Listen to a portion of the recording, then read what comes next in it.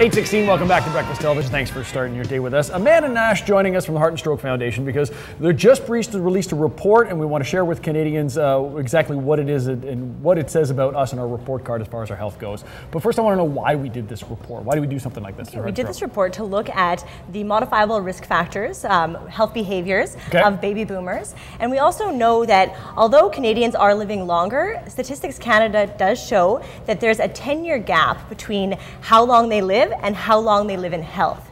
So the reality check is that Canadians will spend the last decade of their life in sickness and disability, most likely due to heart disease, stroke, and other chronic diseases. Okay, so we're looking at this because these are all factors that we can influence and can have a real positive end to our life. Yes, and unfortunately, most Canadian baby boomers think that they are healthier than this self-reported data showed that they are.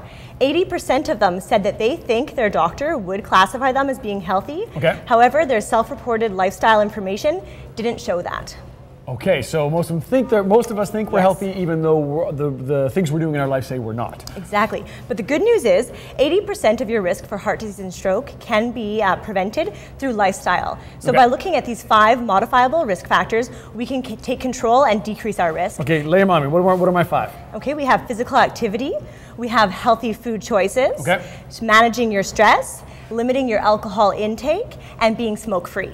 Now, are those expressed in a particular order? Is there one thing we should be tackling as Canadians? It's going to be very personal, so every individual will have their own different risk factors, and you want to make sure that you're looking at all 5 to embrace a healthy life and decrease that 10-year gap. Okay, so that 10-year gap can divide it up. I can actually add years to my life if I cut out smoking. You can add quality years to your life, yes. So if you quit smoking, for example, you can increase your quality years by 2.5 years.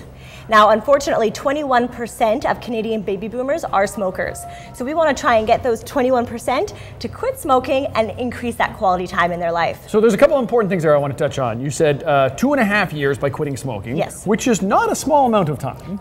No, it's a large amount of time. And you said quality years. These aren't just years on the planet. This is the last decade of your life living in quality health, free or limiting your sickness and your disability. Okay, so there are mitigating factors in everything we do. There's ways that we can help ourselves. One of those is going to be diet. So coming up, you got what looks to be a fantastic healthy meal for us. What are you making?